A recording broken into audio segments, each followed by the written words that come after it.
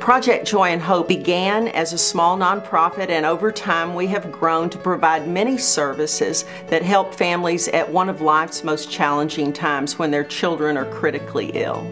We found that there were many single parents who often had to make a difficult decision of either being at the hospital with their child or going to work to keep food on the table and to take care of the other children involved. Project Joy and Hope offers shelter, utilities, community support through volunteerism.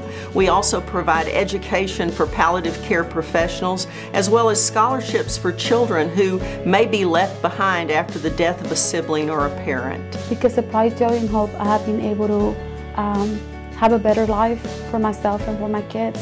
If any parent is ever in a situation where their son or daughter is with a serious illness, it's good to know that you have Project Joy and Hope to help you and to guide you. If you want to get involved with an organization that is going to do maximum with the money that you contribute or the effort and time that you put into it, you can trust Project Joy and Hope. Project Joy and Hope gave us the joy and the hope to move on, and the message that there is life after struggle.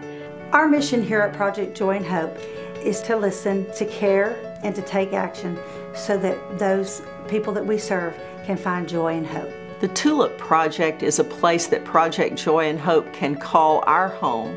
It will be a place where volunteers can come to serve, where families will feel that they have a safety net. We are only able to provide these services because of the generosity of people like the Australian American Chamber of Commerce, the Texas Oil Man's Charity, and other special organizations, individuals, and companies who know that we really do make a difference for families at life's most difficult of times.